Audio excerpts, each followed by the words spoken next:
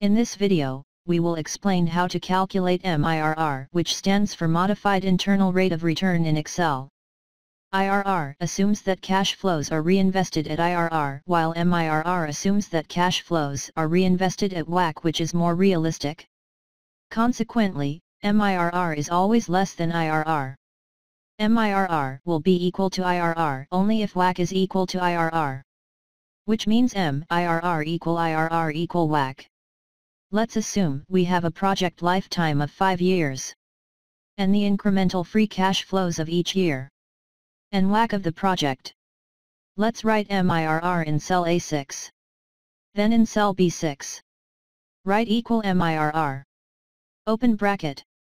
Highlight the cells from B2 to G2. Comma. Choose cell B4, which is WACC as finance rate. Comma. Choose cell B4, which is WACC as reinvestment rate as well. Close bracket. Press enter. This will give us MIRR equal to 13.77%. Which is less than IRR that is calculated in the previous video.